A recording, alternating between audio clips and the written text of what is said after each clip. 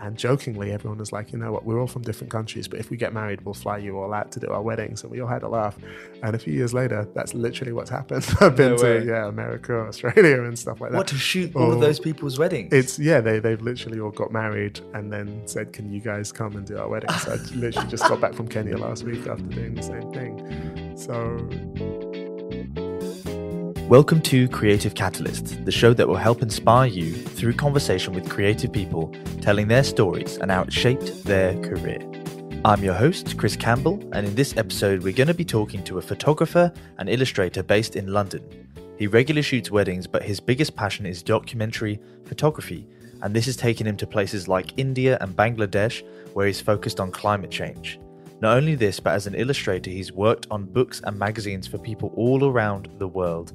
His name is Ashley Bloom, and in this episode we're going to be talking about different learning styles, standing out as a photographer, and the legacy Ashley wants to leave behind. If you want to find Ashley, check him out on Instagram at Ashley Bloom Images and on his website ashleybloom.net. I thought we'd start off with a quote to talk about it. That quote is, "Which of my photographs is my favorite? The one I'm going to take tomorrow." How do you feel about that quote, Ashley? Yeah, no, I love it. So that's a quote by Imogen Cunningham, photographer. And I love it when I first came across it because I thought that kind of sums up my approach to photography and illustration and kind of any visual work that I do, which is that it's always kind of a growth process. It's always progression. I've been, I think now probably working professionally as a photographer for about 12 years, 13 years or so. And every single shoot I do, I learn something new. And that's exciting. I think the day where I kind of go out on the shoot and I come home and I'm like, I didn't learn anything new that day, that's the day to retire, because there's always a new challenge. There's always something to kind of grow from. So yeah. That's really interesting. Yeah. I definitely find for myself, I agree with that in the photography concept, in the music concept as well. So with photography, I always feel when I teach, it's about collaboration because I'm going to learn something from that person as well. And everyone has a different perspective, so you can always take something from that as well. Yeah. And for music, I just feel like I'm so excited for how I'm going to be tomorrow because there are some people who can play the drums like incredibly. Yeah. And it's trying to push yourself and get inspired to want to work and do more to get better 100%. Yourself. And I think like the learning is a reward in itself. You know, the actual getting home and thinking, okay, I've got a technique today that I'd never even touched on. That is rewarding, let alone the actual making the work and getting paid and all of that kind of stuff. So yeah, it's still something where it's extremely enjoyable to do these processes, whether it's drawing or art or photography, and that growth is where that enjoyment comes from. Sweet. Now this podcast is called Creative Catalyst. Yes. So when did your love for photography and illustration, like art, when did that start? Was it from the age of 3? People said I was a performer from the age of 2. Kind of, yeah. No, it's funny. I was getting in trouble pretty early on because before I could like walk around, I was drawing with crayons on the walls. Oh, really? And stuff like that. So like art and drawing has always been around. I think mainly because my mom's a writer. She's a performance poet, but also a writer. Her name's Valerie Bloom. Quick plug. But the thing about it is, her publishers would always send us books, like free books. So my house, my parents' house, my house growing up was like a library. There's books everywhere, and so I grew up always reading. But I'm such a visual person. If I had to read a book and there weren't illustrations, I'd have to kind of illustrate it myself and take a pen to the book. And I experience things so much more if there's a visual kind of attached to it. And so, it was always kind of growing up, I'd be drawing, and sort of from school onwards, people could see, okay, this is what he's got an interest in, this is what he's proficient at. And almost from that point, your life is kind of mapped out for you. So when I'm choosing GCSE and A-level subjects, obviously it's going to be art. And so I went to university and I studied a foundation degree. Just pulling back to when it comes to GCSEs. Yeah. I know a lot of people, like when I was taking my GCSEs, it was very academic focused. Yeah. Like they were like, oh, but you can't do music and drama because they're in 2 separate strands. Okay, so if you choose one, you can't do the other. And I'm like, but I like playing music and I like doing drama. Like, what's the deal? Yeah. So for you, when you did that, did you already think that art was going to be your thing? So you naturally, like, no one even blinked an eyelid. They were like, yeah, go for it. Do that. It was a weird one because I still didn't know how do you make money from this. So I didn't know, am I going to be like a Picasso or a Rembrandt and just sit in a room and paint with funny clothes on for the rest of my life? So I didn't know what the career path was, but it was just like, it was kind of unquestioned by everyone. I spent all my time drawing. I actually got suspended from school once because in my lesson they thought I wasn't paying attention because I was just drawing, but that's how I took notes. That's how I paid attention. But it was just kind of set. I didn't so much have a problem with like, the clash of subjects. I did drama, I did art, I did history. But maybe the way art was taught frustrated me a little bit because I think there's always this backlash. So the backlash when I was at school was it had been taught to mechanically and rigidly, and they wanted to get more conceptual. So it was more about, you don't have to draw this perfectly accurately, just, feel it and stuff and be really conceptual with it, which I actually hated because I wanted to learn how to technically do things well and then kind of move on to experimenting with it. Whereas it felt like we never got to the technical, this is how to draw an eye or a face or a hand or anything like that. So I got frustrated during that process. And it wasn't until uni that I kind of realized, you know what, as long as I find a way of talking about it, I can draw whatever I want. I can be in whatever style I want. But at school, it was always a struggle. Leading on from GCSEs, for you choosing your subject at university, I know that, like we said, you naturally chose art. Was it always going to be art? Did you decide to go for graphics design instead? Yeah, that was a kind of interesting one. So I obviously there's a few choices. I did my art foundation and we got to try everything. We did a bit of fine art, some graphics, we did fashion, which was fun. But yeah, out of all of them, I think the one that kind of fitted me most was graphics, because with graphics it felt a bit more tangible. It felt like, I'm creating stuff, I'm using my illustration skills, but it's going to something not as conceptual. It's really kind of concrete, which I liked. Yeah. And then what's funny, what happened actually, so I'm a photographer now as well as an illustrator, but I stayed away from photography for a long time because I thought it was too easy, not like, honest illustration where you have to draw everything. Yeah. And it took, a little while into photography to realize how challenging it was.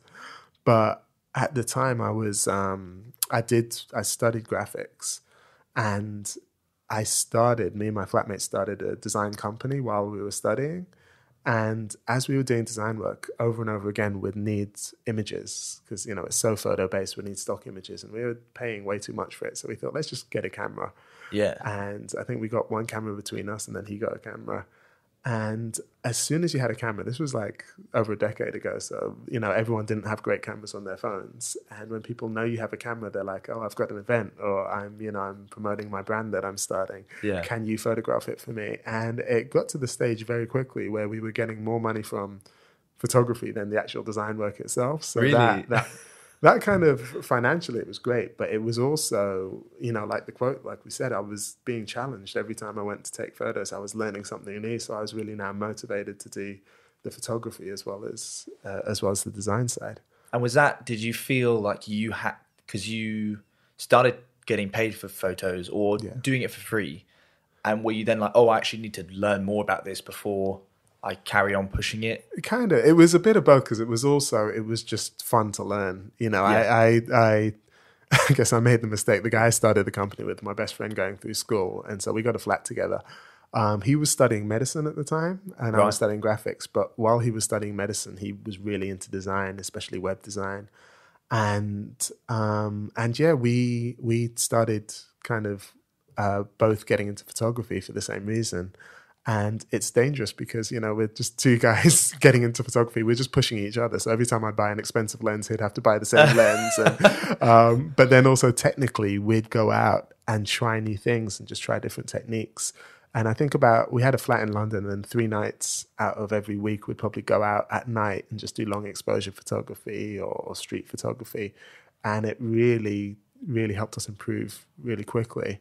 And it was that probably took it to the next level, as much as, thinking, oh, they're paying me for this now. And I think that experimentation side was so important for becoming better as a photographer. I think it's so important that I think a lot of people now, they jump in and they either use their phone or they kind of take photos, but they don't realize actually the time it takes to actually learn and understand the deeper impact of how to take photos. Yeah. And you just naturally did that out of a passion for it and a love for it. Yeah. What would you say if someone picked up a camera now, either a DSLR or their iPhone, what would you say is a good way to start? What would be a good place to begin? Where should they go? You did night photography. Is that a good place to start? Was that an interesting concept to do? Yeah, I think night photography is a huge one because there's just technical limitations you're going to put on a camera by shooting at night that you don't have in the middle of the day. In the middle of the day, a lot of cameras are just as good as each other because everything's helping you. The light's perfect and stuff. When you get to night photography, you have to start learning settings because that's the only way your shots are going to come out well is playing with challenging light. So I'd say, night photography with a tripod, if you're struggling to understand how ISO and shutter speed and aperture and all of that kind of stuff works, do more night photography. You'll start to figure it out.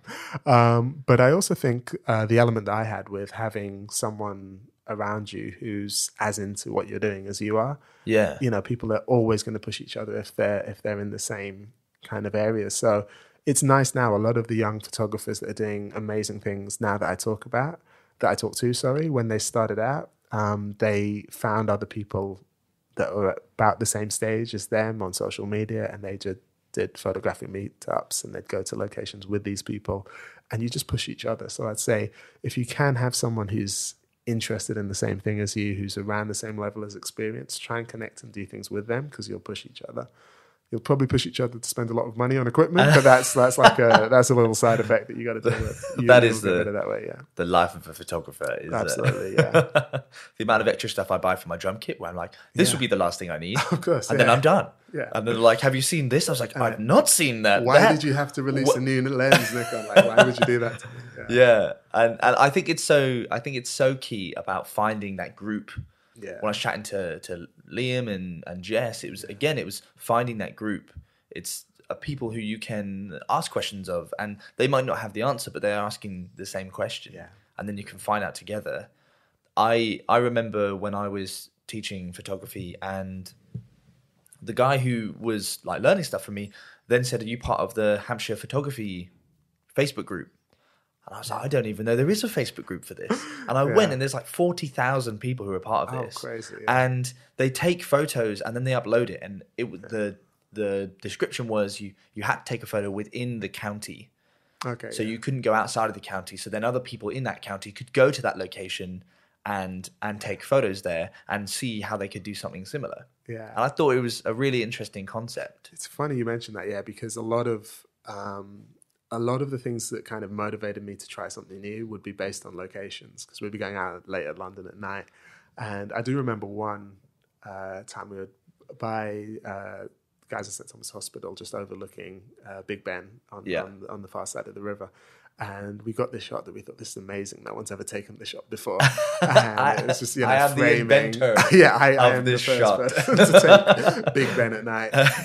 But then looking afterwards and seeing other people taking from similar angles, but then seeing someone who I know, you've copied my photo. And I didn't feel bad about it. I was like, that's amazing. you know, I've got something that someone's trying to emulate now. And I think I use that now a lot because I do a lot of wedding photography and things like that. And a lot of my research process, if someone's getting married and they want to take like their family, portrait shoots at Kew Gardens or something, my starting point a lot of the time is, look up Kew Garden engagement photos or something like that and just see how people have used those areas, how they've used that environment to take great shots. It's a really good way if you're looking to get inspired. It's cool to look for a great photographer that but if he's taking photos on the other side of the world, you're not going to be able to replicate that same kind of mood. If it's an area that you're going to be in, you can see different ways that people approach that setting and try new things from there. That's really interesting. And do you find that that's the way you've gained inspiration more so? And I guess so you take photos editing wise. Yeah.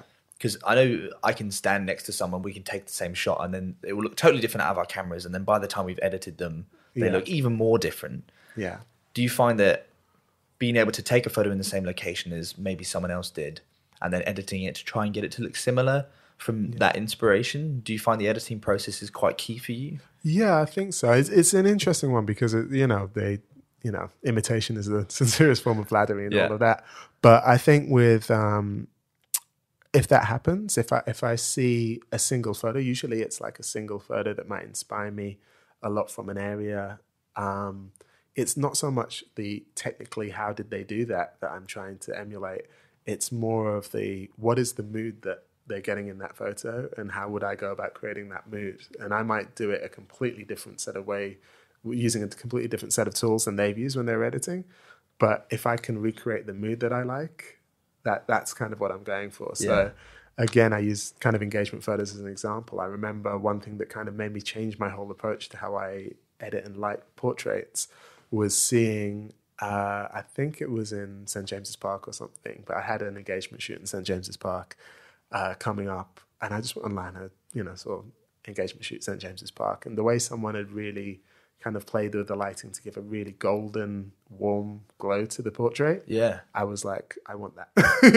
I'm going to recreate it. I have no idea how they did it technically, but so many of my portraits since then, just that kind of glow that they had about them, I try and recreate, and it works really great, really, really well in a whole variety of different situations. So. And do you think that shaped your photography quite a bit, like through the years? You found a photo which has been like, because I guess kind of like as musicians change the mood and the style of their genre, like you kind of change the style of how you take photos. Would you say that happened to you? It is, yeah. It's an approach though. It's like I get a lot of people coming up to me. Sometimes I teach like photography workshops, and people will be like, "How did you make this? What did you do to make this?" And it's like that's almost the wrong question.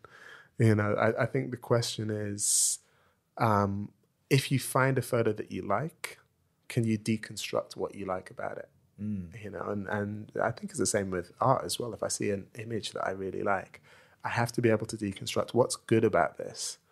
And then once I've broken down those raw ingredients, like building them up and using them again and recreating that mood, that becomes possible. Yeah. If you just have a vague understanding of, I like this photo, but you don't know what it is about the photo that you like, you're never going to be able to kind of improve with those elements yourself. So I think that deconstructing what you like about something is a really, really important part of getting better in any discipline. And do you do that through, because I know you said you're quite a visual person, when you would draw stuff out. Yeah. If you look at a photo, and this might be, you're like, no, why would I do that? But do you draw out and like write down what you think of that photo to deconstruct, or is it just in your head you deconstruct? Yeah, I think it's more in my head. So you don't draw. Sorry, like what is the mist of this? I would love to I'd love to have that kind of Rain Man kind of approach. Just I stick photos on the wall and like have strings connecting the dots and stuff.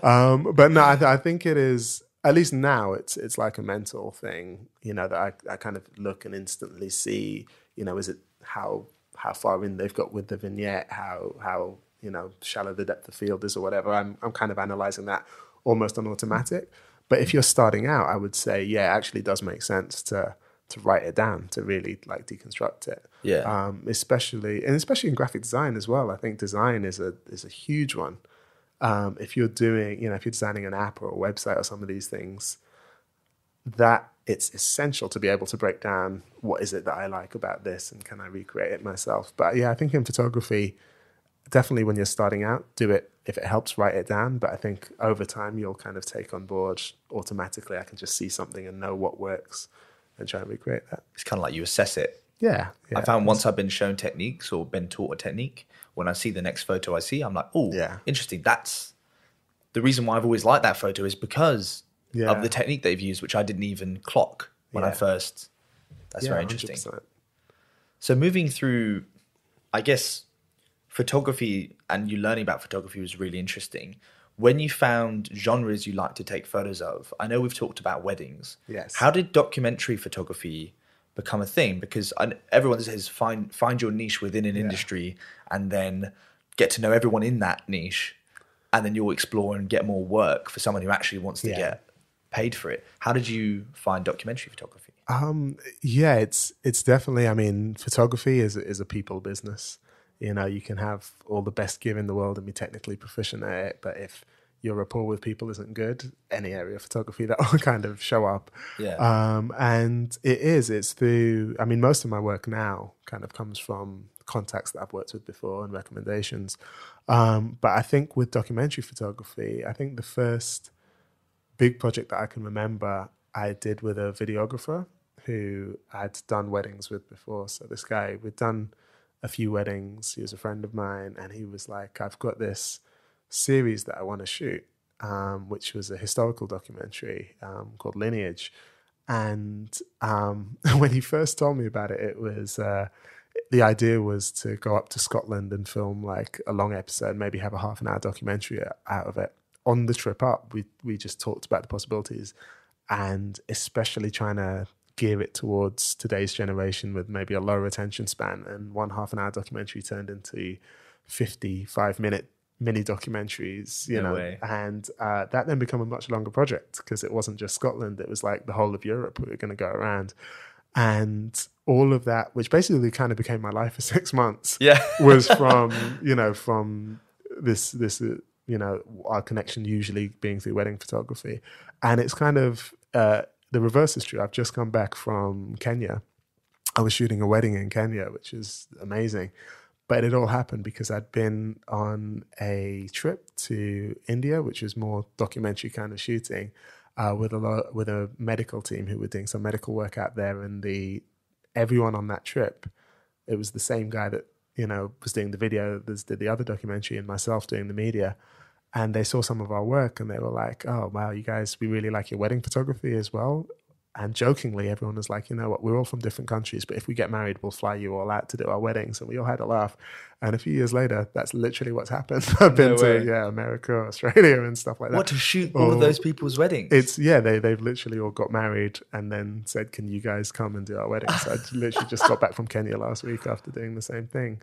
So yeah, your rapport with people will naturally kind of lead to that happening. Obviously, your work has to be up to, you know, a good standard for them to want to do it. But if someone sees you really proficient in one area, they're going to want to kind of work with you again in other areas. And your rapport, like what, and this might be you've never even thought about it, but what do you think people like about you and the way you go about work? Yeah. I know, you tell Let's me. Talk about you. Do you know what? I think a huge part of it is it sounds almost cliche, but your professionalism, you know, your approach to your work.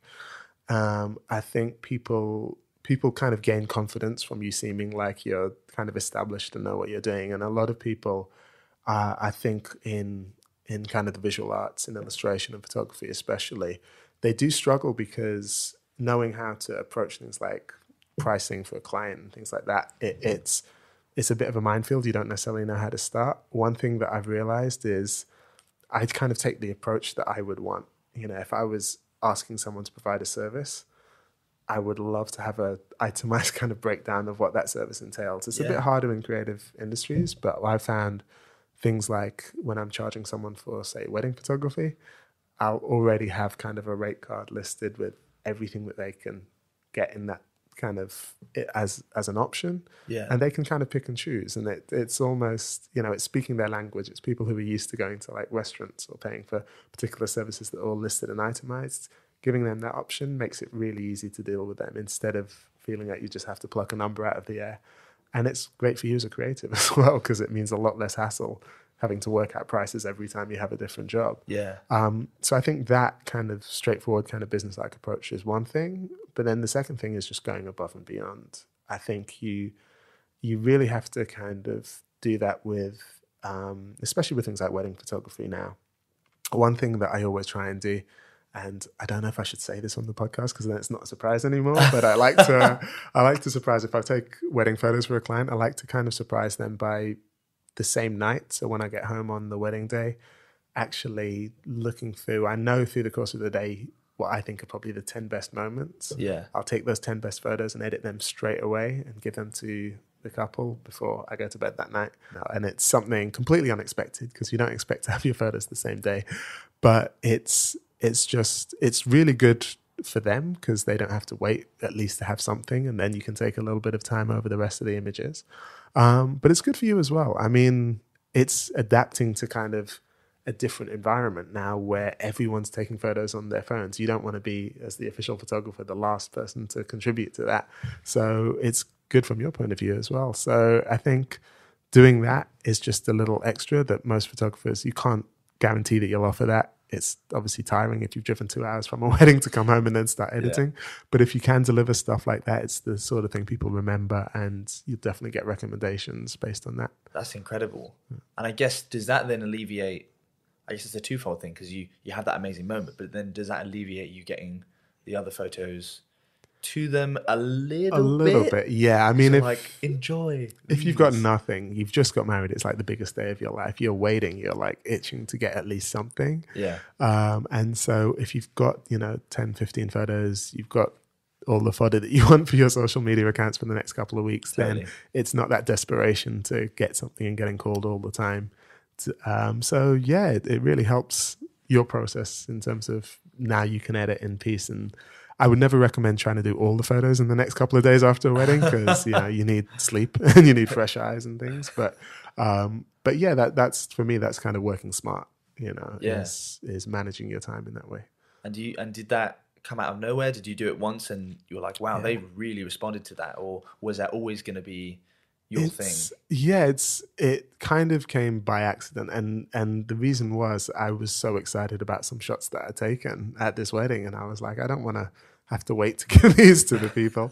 Let me at least take those moments. And I think it was spontaneous moments in the day where I'd told them to do something a little bit kind of just random, and it had worked super well, and I was like, I really want to show them how well this has worked. So I sent it to them, and their reaction was great, because that same night they posted on social media, how was our photographer got our photos to us before our heads hit the pillow. And then, the feedback from their guests and stuff was great, and I got a few extra jobs out of it. So yeah, it worked well. And do you find, I guess with wedding photography, like you said, any photography is a lot of word of mouth? Yeah. Or building rapport with the people around you? Yeah, I guess it comes to... So I have a confession to make, is I'm not the best at managing my social media accounts as dedicated as I should be. I post every couple of years, but no, I'm trying to get better at that this year. New resolution. Hold me to it. Yeah. But I think one reason is at this stage in my career, I don't have to rely on it, because most of my work, and it's enough work definitely to live on, comes from recommendations from, other people. There'll still be some people who come across my stuff and contact me out of the blue.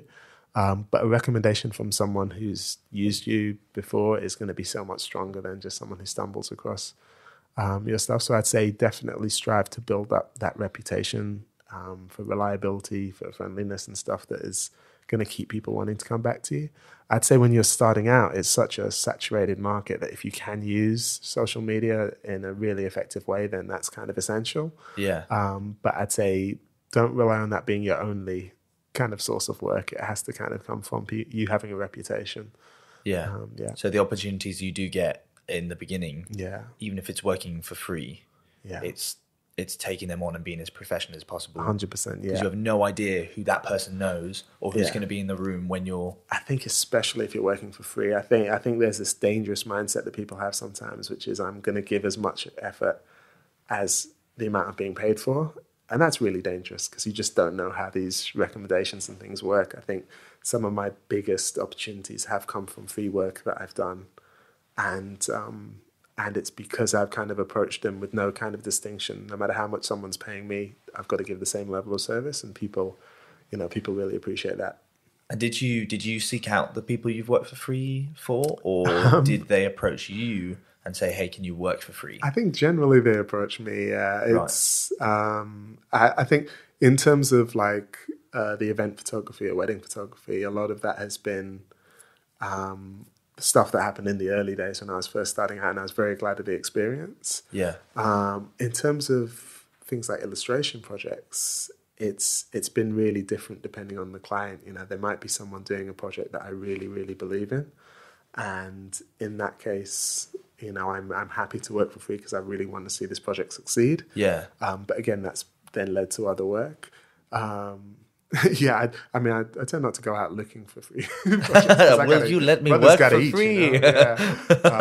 but I definitely say don't turn your nose down at them, but do start having that plan for how is this going to actually allow me to make a living? Because if you really love it and you want to be doing it full time and making a living off it, you've got to sort of get to the stage where charging people isn't an uncomfortable thing. That's the everyday, not the exception to the rule. Yeah, I think that's really interesting, and maybe even taking it as, if you are going to work for free, how are you going to utilize that time for experience, but also the images you get, how are you going to showcase those to then have a portfolio and get more work? Your portfolio better be really strong at the end of at the end of that free work. I think one of my favorite videos I ever watched on YouTube was a guy who said, if you do something, if you make content and you put effort into that content, you need to then create 8 things out of that content to post, to show people, something like that. So it could be that you have like this podcast, and I'm going to try and make 3 videos out of this, along with the photos, along with a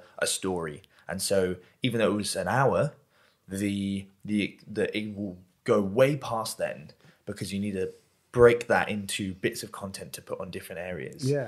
And that's what you can do with the free work. It's how could this build, like you're saying, build a portfolio of work, which is...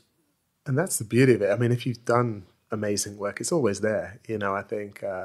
even for, I don't know if I'm allowed to say this, but even for this podcast, I was looking for a photo for the podcast. And I had to go back like 7 years to a photo I had 7 years ago. But it was, it's a moment that we took, and it's still there. It's still on my hard drives. I still have access to it. So any work that you create will be around for you to use in that way. But I think definitely find a way to kind of rationalize why you're doing this work, and is it helping you grow? Is it helping you get better?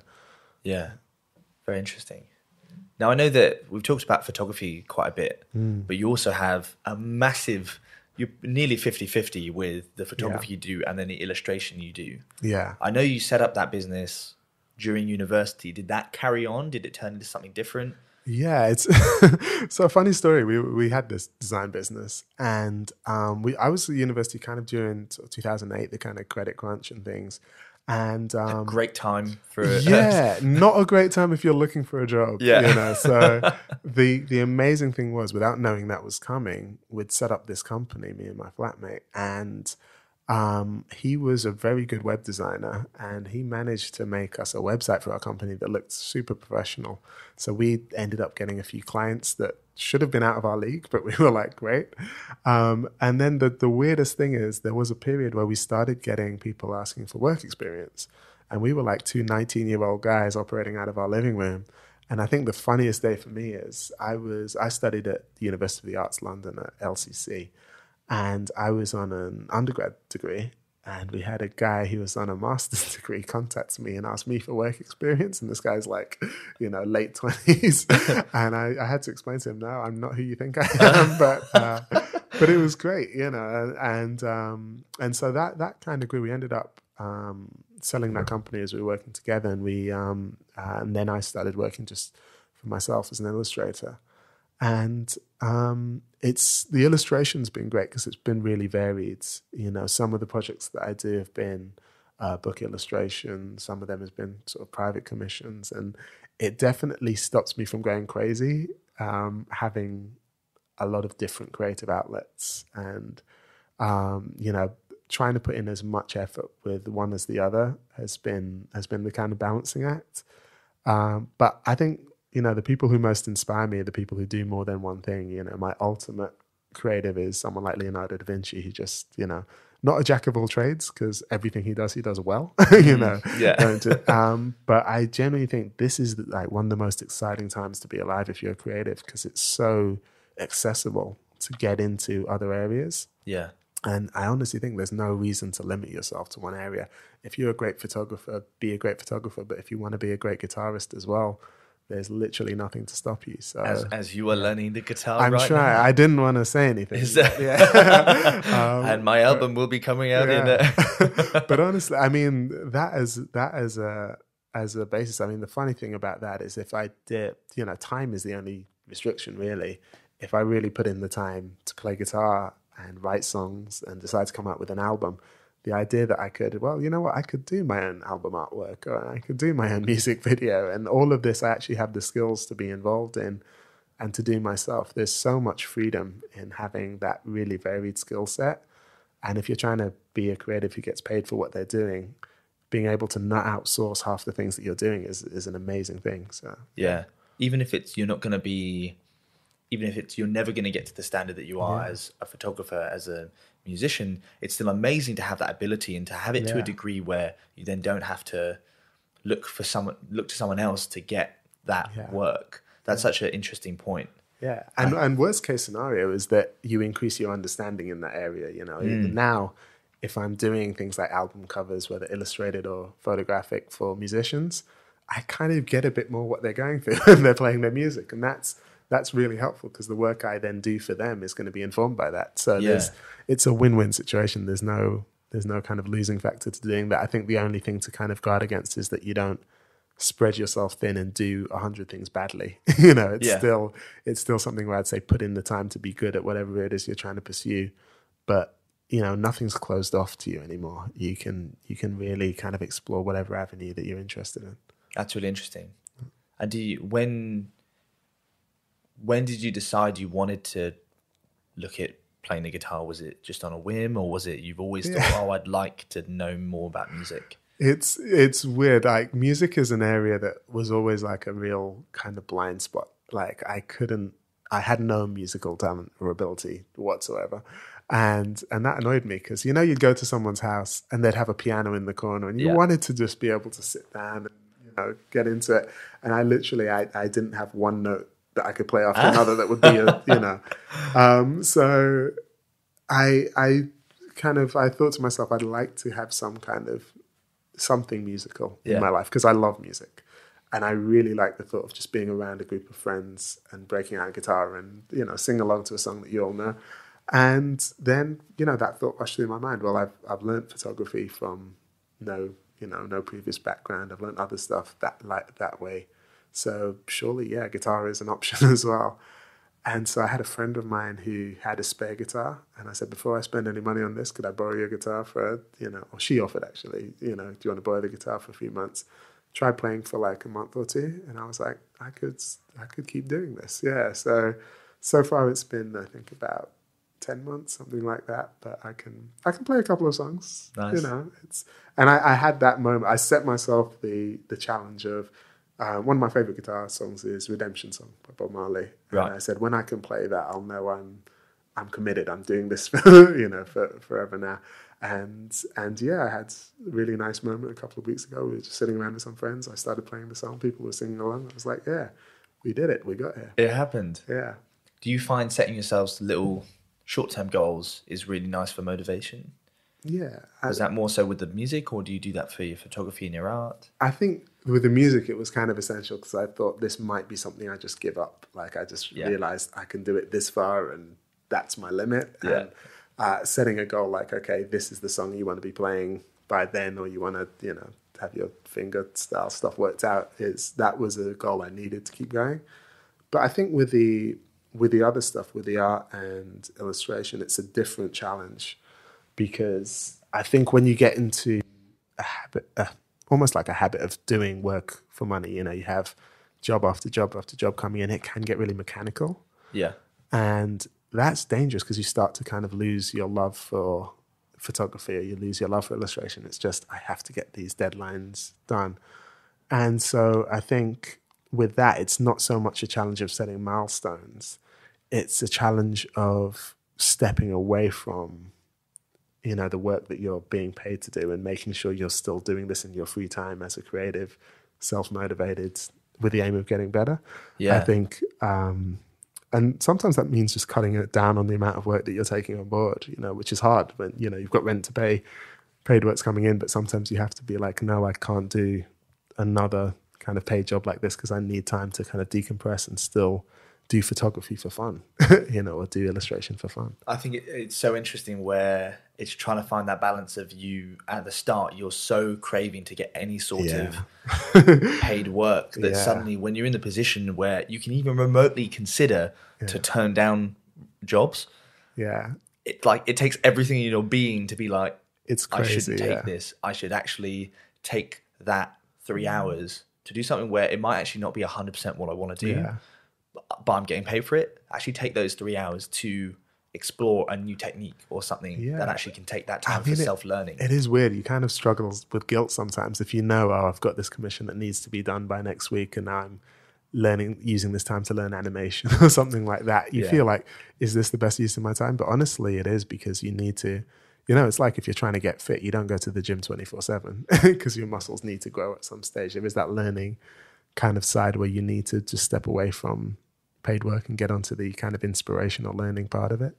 So with everything we chatted about so far, like where would people start to learn? I know that for me, and I know we chatted about it just now, PH Flern on YouTube has done some amazing stuff for free where you can learn about Photoshop and other things. Is there anywhere else where you consume content to actually help you develop your art or your photography? Yeah, I think for me, I mean, obviously online now there's just so much. There's a couple of artists that I realized recently I'd been looking at, and it's weird because I've been an illustrator, professional illustrator for a while, but it just shows there's always techniques you can learn. There's two that have been really helpful to me in the last few years when I was getting more into digital.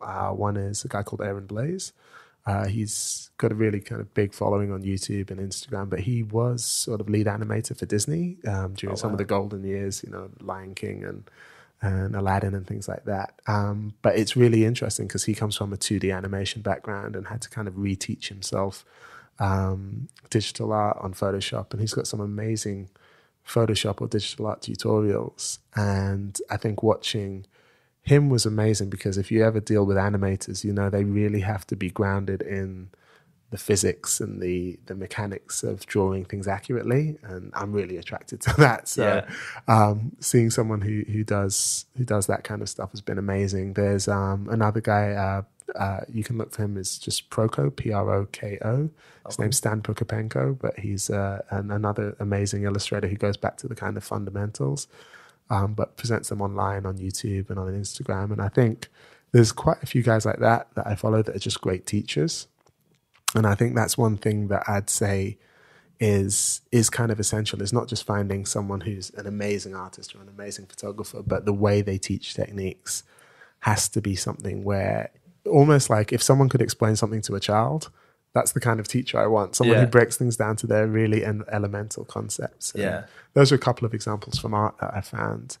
But also I teach, I do a lot of workshops around photography and illustration, and that's kind of my approach too. I really want to get people's understanding, just break it down to quite a basic level and kind of build up from there. Yeah. And you can always find, no matter where you are, if you don't have, so you might be lucky enough to be in London where there are free tutorials out there for photography and art. But you can then, if you can't find that, you can look through the YouTubes, and there's always going to be someone there who has made a video on something you're interested in. Absolutely. For my dad, he's redoing his van, and there are so many van people out there who have redone their vans, and there's a big community. And there's a community of van guys. Yeah, exactly. And it's like, I want to change the light bulb in the top left corner of the van. And it's like, someone's made a video about that. Do you know what? It hit me, a little while ago. We are in the Matrix. This is literally, I want to fly a helicopter. Let me plug my brain into YouTube, and now I can fly a helicopter. Oh, that's mad, isn't it? And it's scary, but it's great. I hope I'm not taking it too far, but I want to get to the stage where one day I'm going to build my own house off YouTube videos. I'm just going to everything I need. Yeah. The dream. That's the dream. That's when you know you made it. We'll get there. But how about you? You've asked me a lot of questions. Like, how about you for learning? Where, I would say, what's it with you? YouTube is, for me, an amazing place to be inspired by people and also learn. For my drumming, someone I find really, really exciting to watch is Pocket Queen on Instagram. Okay. Yeah. She's got like 200,000 subscribers, but for me, because she puts out track after track, and they're just so good, and it just makes me want to get behind my drum kit and play. Yeah. And I think that's the quickest way to learn, is just by playing the instrument over and over again. Yeah. And that's where I go for inspiration, is Instagram. So Pocket Queen and Ash Sohn, who's actually the drummer. He was voted best session drummer of the year like last year, and he's always up there. But he's the drummer for The Voice UK. Okay. He's that guy in the back. But he's done amazing work for some incredible artists. But he's someone, again, who just puts up videos and I think that's the inspires key me. thing. Yeah, what you're saying is they're prolific. I think any of the guys I follow, much better than me at doing this, but they will put out things over and over again. And what's really weird is sometimes I go back at the people I'm learning from and just look at their first and second and third video and see how far they've come in teaching other people. They've just developed amazingly as artists, which is interesting. It's very cool. Yeah. Nice. I guess my last question before we finish up is, if you get to, I know people when they're older, they look back and they think about their legacy. Yeah. What do you think you want to leave behind as a photographer and an illustrator? So this is something I think about quite a lot. A lot of the work I do, especially the stuff with like the charities and the documentaries that I've worked on, the thing that's kept me motivated and the thing that's kept me wanting to get better is that there's an impact to it. I remember you mentioned at the start the trip that we did a few years ago now to Bangladesh and India. We were shooting this documentary, and it was looking at the effects of climate change on different communities. And we had a really weird trip because we landed in I think it was northwest India, where the weather changing has led to really severe droughts. And we asked the driver that we were with, do you know anyone? He's like, I'll take you to my parents' house. And we went to see his parents were on a farm, and it was just so arid, and there wasn't anything growing there. And they said this is like recent effects of the weather changing. And then we went to Bangladesh, and Bangladesh is the opposite. They're having torrential floods, and villages were kind of being washed away. And then we went down to stay with some subsistence fishermen. Right. And so being subsistence fishermen, what they catch is what they eat. That's how they feed their families. And one effect that they'd seen really over the last decade is the fish stocks have just been overfished, depleted. There's nothing there, and they're really, really struggling. And so we went there and just had a really emotional experience because we asked, is there one person that we can interview about this? And then the guy who lived there said, yeah, sure, well, I'll get someone tomorrow, come back tomorrow to the village. And we came back and the whole village was there. Like hundreds of people were sitting round in a circle, and we were interviewing one guy, but the whole village had turned out to watch. And as we're interviewing him, the translator's translating what we're saying, but we see him breaking down in tears, and you're looking around at the other hundreds of people gathered around and they're breaking down in tears. And their whole thing was just to say, guys, you have to put this out. You have to let the world know what's happening here because nobody cares about us basically starving. And this thing that you're making, are you going to put it out and tell the world? And that definitely stayed with me, is that, it's kind of motivating, getting better as a photographer, getting better as an artist, putting your work out there, getting a big following. But realizing that, photography, video, illustration has a huge, huge power to make people aware of things that they're not usually aware of. That really motivates me. I remember a few years ago as well, we, during the height of the kind of the refugee crisis in Calais, some friends and I went out mainly with the aim of just helping. I took some cameras along, but I didn't want to be that guy, that's just, photographing people in their pain. But yeah, some of the relief efforts I took photos of, and, I just gave them, I wasn't hired to do it, but I gave them to the organizers. And they're like, thanks, that's going to be quite useful. And I went back a few months later, and they had materials, which was like how to operate in the camp, guidelines and stuff. And it was illustrated with photos that I'd taken. I was like, okay, this is great. This is what I want to be doing. This is actually helping a situation with photography rather than just, volunteerism, just being there to, get shots for the gram or whatever. So I think that's the kind of legacy that I would love to have. We've seen it through history, how powerful a single image can be.